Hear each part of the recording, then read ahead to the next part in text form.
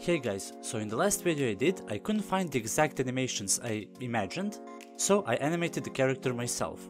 If you didn't know, there's a site called Mixamo where you can download characters and animations basically for free and use them in your projects. This is an awesome tool for prototyping your games and learn how to work with animations in your project. But in this case, I needed something more specific.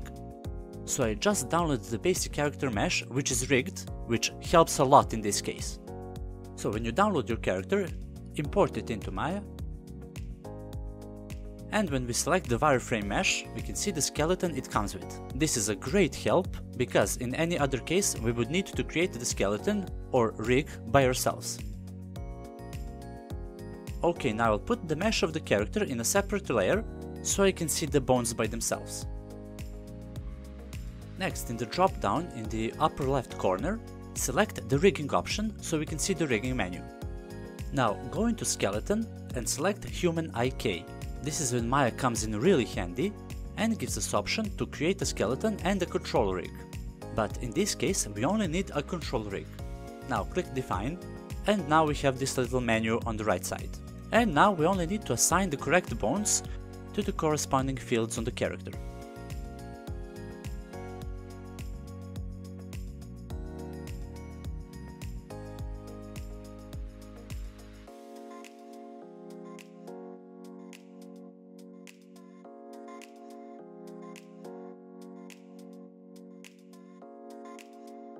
Once we have done that, click the first among the two stickmen in the upper menu.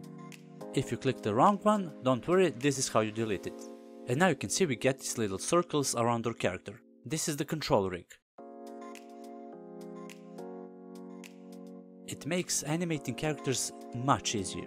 You can see that with this Maya configured the IK and the bones of the character. Now let's make him do a little squat.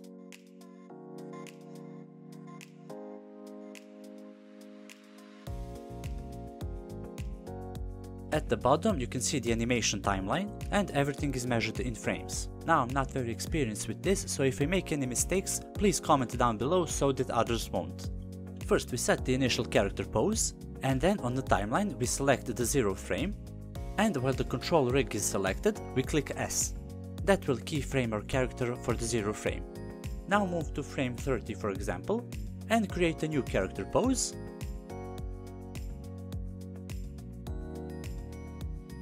And then again click S.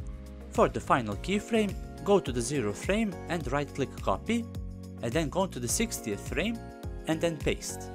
This will make our animation loop nicely. Now I just changed the animation playback to 60 frames, so the full animation is 120 frames.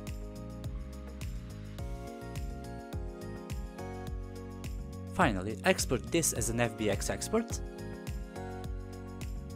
And in the export settings, find the bake animation menu and check bake animation and input the start and the end frame we want to export. In this case, this is the 0 and the 120th frame. And we're done. I just wanted to make this simple tutorial since I didn't get to make it in my last video. There are of course animators that can do this much better, but if you liked my explanation, please consider subscribing and supporting me on my Patreon.